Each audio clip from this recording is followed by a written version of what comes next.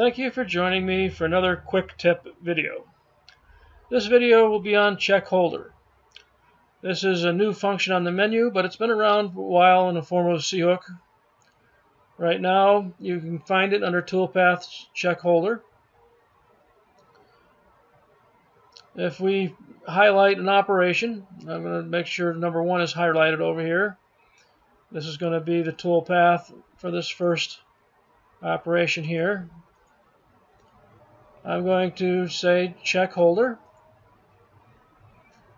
Right now my tool is projecting 2 inches.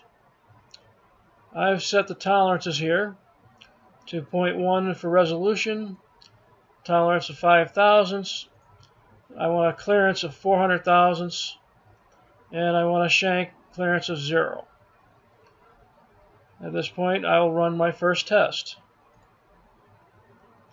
And right now you can see the calculation being, it's now done, and it says, oh, okay, minimum tool projection needed for the criteria is 1.448, and it also tells me I have no interference. So I'm going to exit out of here and not make any changes, because that will work for this particular toolpath.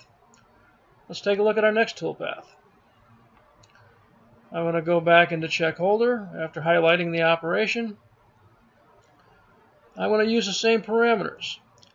Now, one thing that a lot of people are used to doing is putting a very small number in here because they think it's necessary. Right now, I've got a BT40 style holder, so 100 thousandths for the grid of checking is pretty good. If I had a very small part with a very small end mill and holder, then I might want to tighten that up. Putting a very small number in here is only going to increase my calculation time. So I'm going to perform my test. Right now you see the calculations going on. It's done calculating at this point. And now we see that we have a little bit of red here and some blue.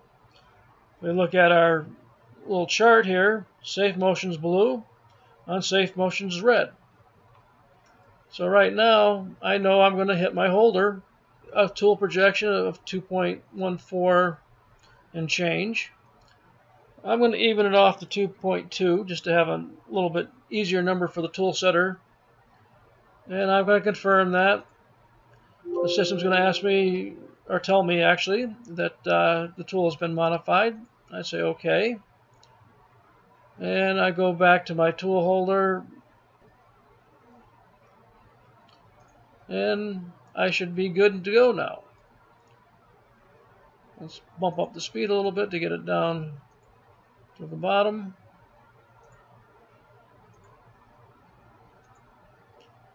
And as you can see, I'm looking pretty good.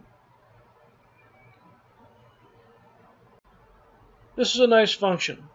It gives me the ability to check my holder for collisions before I put it on the machine and make the proper adjustments.